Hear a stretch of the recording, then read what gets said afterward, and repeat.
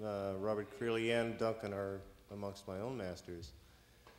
What I would like to ask them is what advice they can give us on the mission of poetry in the late 1970s and the 1980s, if they could talk about that for a while. The mission. Yeah, you spoke about, you used that term earlier, which... Yeah, but that must surely be the one you let out of yourselves. That mission isn't handed to you by someone else.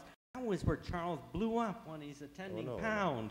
He at first, I think he thought he'd get his mission from Pound. That's part of what he blames him for. And he blew up. I mean, he wasn't going to get the mission even from Melville. And it erupted out of himself. My mission didn't come. There's a transmission in a funny way, yes. But your mission, that's something that you blow the whole thing up.